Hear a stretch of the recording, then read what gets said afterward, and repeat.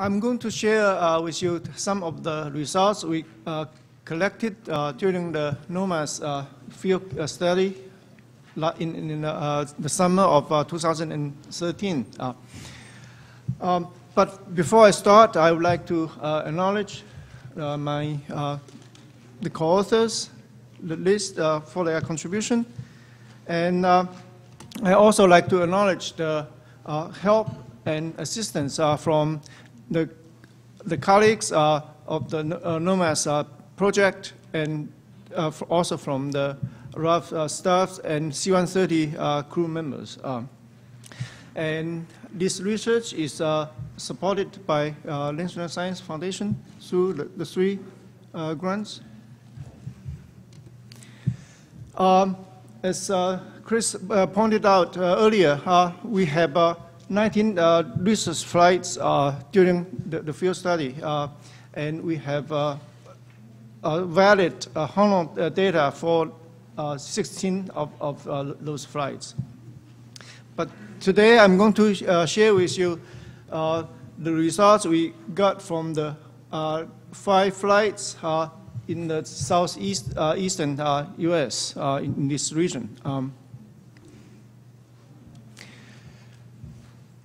In addition to HONO, we also measured particulate nitrate and nitric acid by my group, and other related parameters by other by collaborators. And we also collected aerosol samples on Teflon filters, and we conducted laboratory experiments in the went back into Albany, and we to determine the photolysis rate constants of particulate nitrate to produce HONO and NO2. And based on the 5 samples we have for the Southeastern U.S., we determined that the rate constant is between this range with a mean and median value there. And as you can see, the range is quite large, but it's narrow, much narrower than the overall data we have for the whole field campaign. So it's varied a lot. But this value is normalized to a so-called standard condition or full-sun condition on a ground surface, which the natural gas phase photolysis rate constant under that condition is 7 times 10 to the -7 per second. So this value is a few hundred times greater than the natural gas photolysis. So it's very fast. This figure shows the vertical profiles of HONO for the all 5 flights, and the concentration in the free troposphere is quite low. It's just a lower PPT level. In the boundary layer, the concentration range from about 5 ppt to up to 30, 40 ppt in the Southeast U.S. But this is in the power plant plume. Those are power plant plumes. The power plant plumes, the HONO concentration could be go up as high as like 80 ppt. One thing I would like to point out is that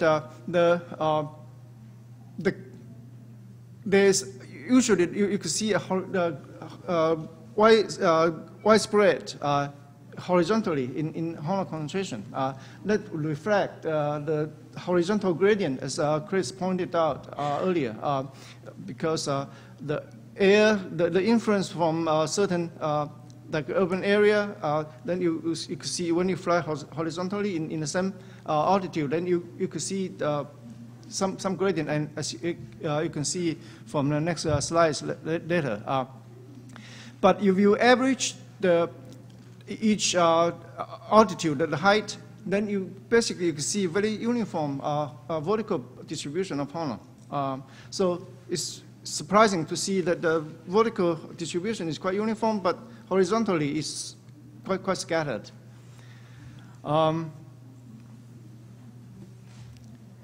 This is there are two flights. One's flight number 4 and number 5 in the Alabama and Mississippi area, and Centralville site is somewhere here. And so this is a very relatively clean forested site. And in the figures here show that you can see the altitude and the HONO concentration, and on the blue one, on this one is NOx and SO2, and the two top panels are for Research Flight 4, and this Research Flight 5 in the bottom. And as you can see the like the up down like a sword-like variations in both HONO and NOx, and this reflect the horizontal gradients. When we move, the aircraft go around in the racetrack pattern, we repeat sort of the concentration distribution up and down.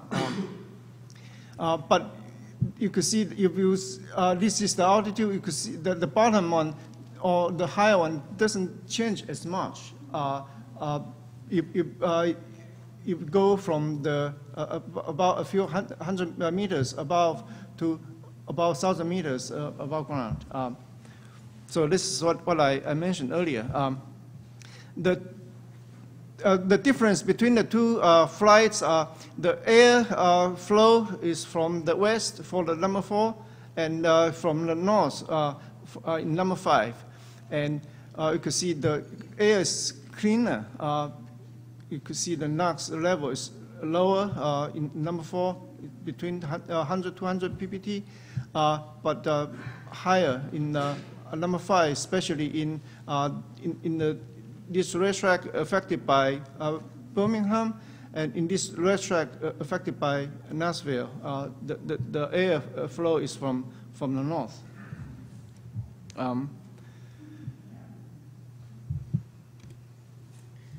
We did some budget calculation for HONO, and the rate circle is the HONO loss rate, and this is predominantly by photolysis, and lifetime is between 10 to 12, 13 minutes. We calculate HONO formation through a few different reactions. One is NOOH reaction, and the second one is OH plus NO2 reaction on surface, on aerosol surface. As you can see, the NOx is not an important precursor. We also calculate the formation from excited NO2 reaction with water, and this is very small also. It's negligible. We calculate contribution from particulate nitrate photolysis by using our own photolysis rate constant for each flight, and our own particulate nitrate measurements. It's not continuous. We in some period we have the data. Sometimes some periods we don't. But what you can see is that this is obviously the predominant source for HONO in the relatively clean air mass. Of course, in the plume, the urban plumes, or in the power plant plumes, the NOx could be important precursors. But it's not perfect fit. You could see sometimes you could see the fit here, but sometimes you could count only half of that. But this variation is, I think, it's due to the fact that we use a just you average fatality rate constant for particulate nitrate.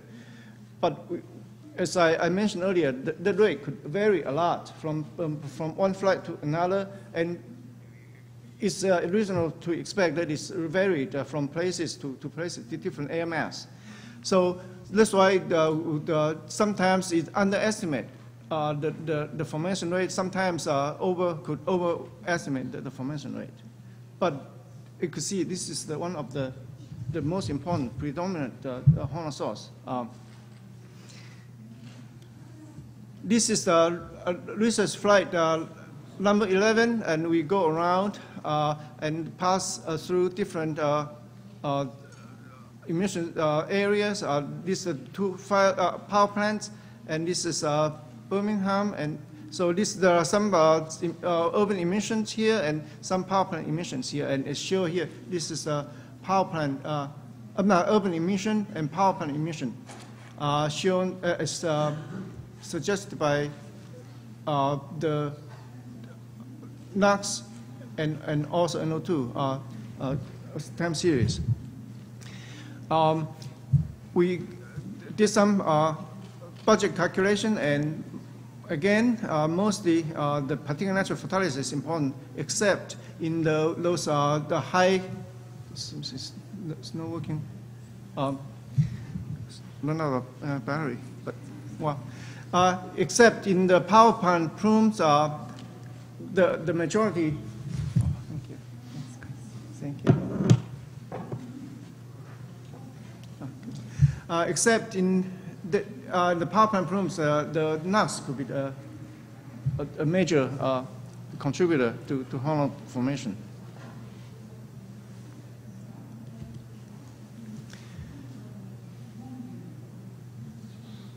This is flight number 17. Chris mentioned this one, and it's interesting to see we fly just back and forth in this area, and you can see that the saw-like up and down repetition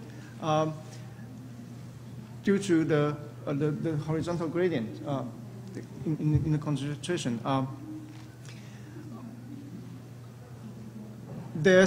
We run into a power plant somewhere here on the way back, and in this under this condition, the NOx becomes a very important HONO precursor here. But outside that, particulate nitrate photolysis again is the most important one. But we underestimate that in some area here.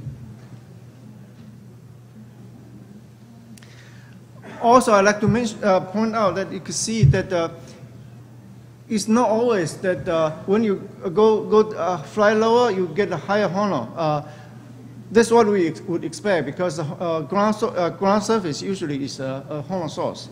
But sometimes we don't see that. We saw this kind of phenomenon a few times. That would suggest that ground surface may not be a very important HONO source for the air, like a few hundred meters above. So the HONO production is mostly within the air mass. It's so-called volume production or in situ production. So it's not contributed from the ground surface. And the last flight I want to show you is number 18. And this is to study the nighttime chemistry, HONO chemistry, and also the daytime sort of like a profiling. I want to show, well, the problem we run into here is that there's a very strong horizontal gradient when we fly back and forth. So we don't really get a uniform distribution of HONO and other parameters. So to take take into consideration the variation, the spatial variation, we sort of plot the time versus the HONO versus, over NOx. Because the daytime, the particular nature of photolysis is no longer a source. And so we see that there is basically within the uncertainties, there's no change. So the nighttime accumulation of HONO in the AMS about where about the boundary layer is not important. And this is the summary, and I don't want to go through all this except that we have another poster who discuss more detail about this process as a NOx recycling mechanism.